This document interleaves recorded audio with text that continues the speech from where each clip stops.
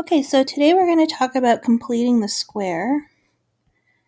Completing the square, the whole point is to take us from standard form to vertex form.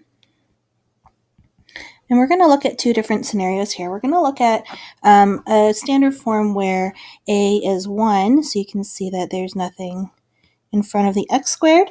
So a is 1 here, and then we're going to look at what happens if a is not 1, like in this example here. Okay, so something that's really important to remember while you're doing completing the square is that we know what a perfect square trinomial is, right? So if I have a plus b squared, this is going to expand to a squared plus 2ab plus b squared. Or a minus b squared is going to be a squared minus 2ab plus b squared. So you notice that the b squareds are both positive here, right?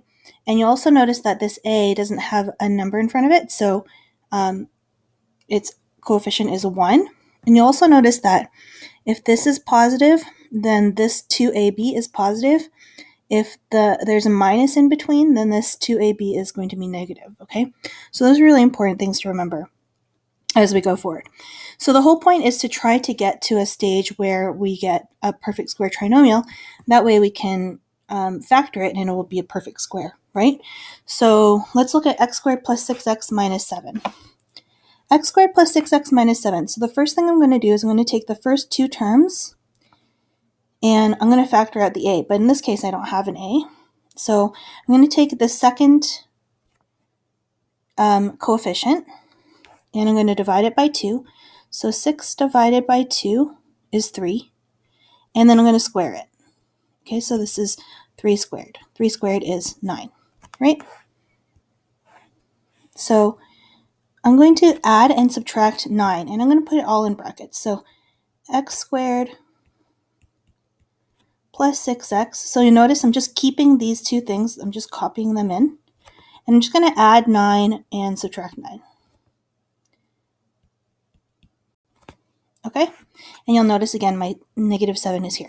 So the only thing I've done is add 0, right? Because 9 minus 9 is 0.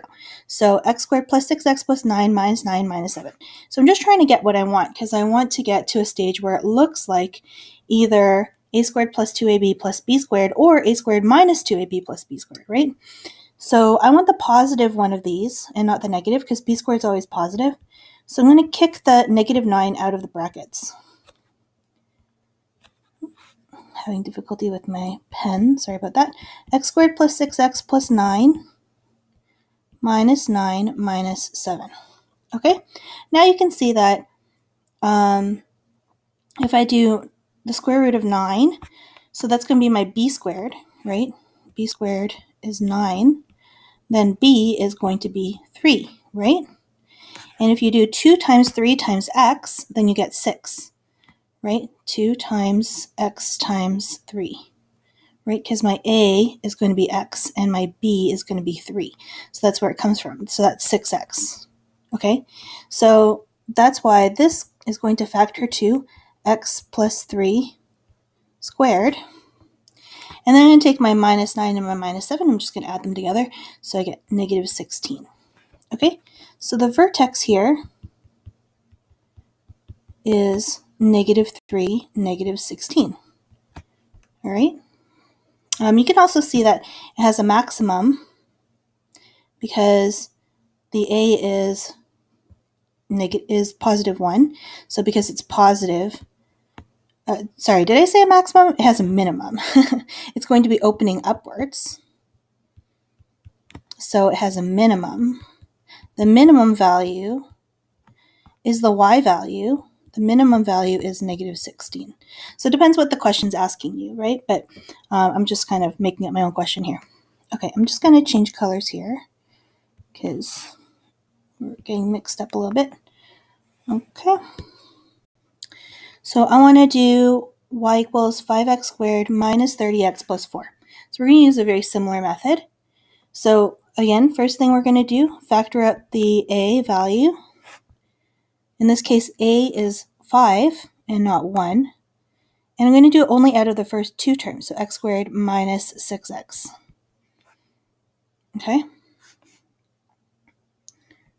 And then that plus 4 is just going to hang around. Just like this minus 7, it's just sort of hanging out until we get to the end. So we're going to keep that 4 till the end, just hanging around, okay?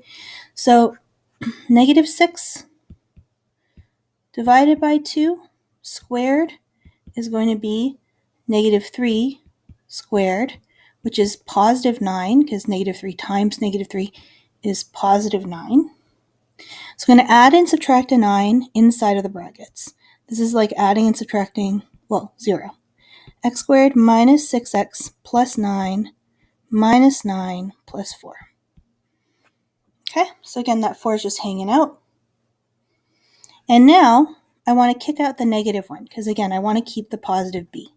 So I'm going to do 5 times x squared minus 6x plus 9.